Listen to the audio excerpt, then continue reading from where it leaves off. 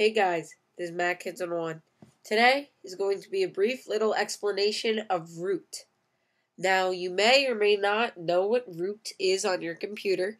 If you don't know, you might have enabled root before to get past maybe parental controls or get administrative access to your computer, or you might have gone into single user mode at one point or another. Well, let me tell you something. You use root all the time.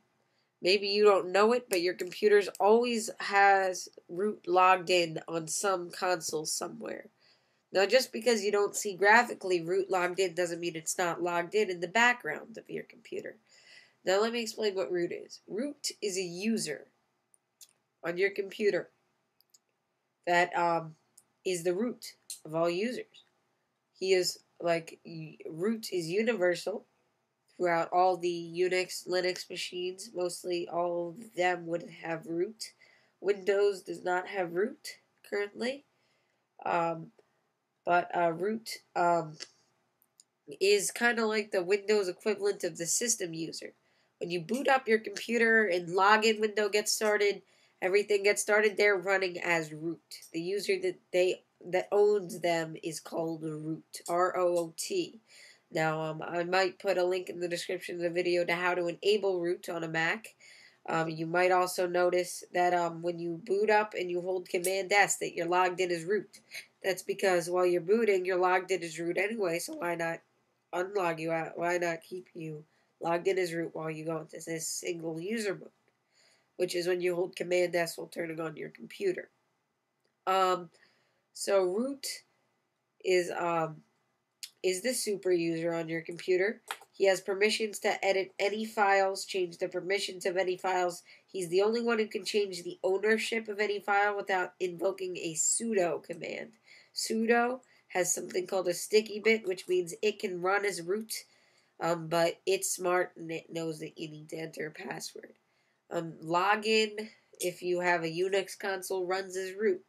So all these great little things run as root, and you can just I'll show you where root's home directory is, and I'm going to do this through terminal.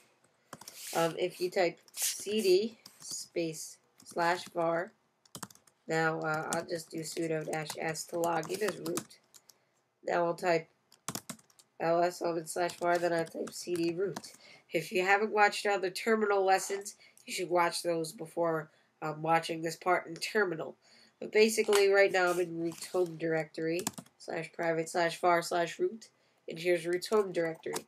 You can log root in at the GUI, but I prefer to just have him running my background processes and me as an administrator using the GUI. You cannot delete root completely. You can delete him from the passwords file all you want, but the best you can do is wreck your computer because root is always there. And if you go into Activity Monitor, you can see that there's always a process or two running as root. I'll just open it up. Right here, I just select user. And there are actually a few other users. Root is running all these processes. He's running login window. He's running login. I don't know which console that's from, but whatever. And he's running all the services type of things. You know, root is a very important thing to the Unix system. And although he is also a user, or I'm not calling him a he, it's not really a person root. Root is the root, where all users bow down to root because root is always there. Root account can be quote-unquote disabled, but that's only his login that's disabled. But when the computer boots, even if his password is bang and then a hash, it'll still boot fine, even if he's disabled. And in fact, you can disable the root login, but you cannot disable the root user because it's always there. Otherwise, you wouldn't have any login window. Who would it run as? I mean, there are like 12 other users on your computer, at least, that are for services and stuff. So that's root, a simple explanation of root on the Mac. So thank you for watching Mac Kids 101.